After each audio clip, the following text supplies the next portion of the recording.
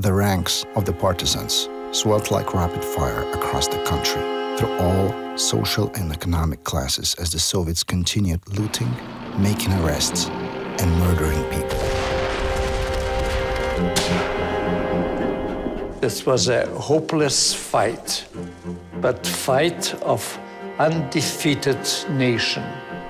Many of these young people did not expect the Soviet occupation to last a very long time.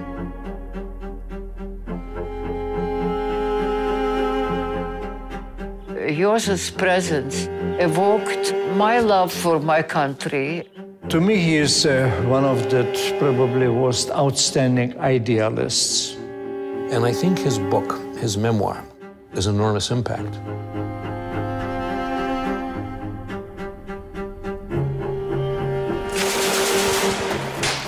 This struggle is not possible without bloodshed. But the Iron Curtain of our enemies will be defeated.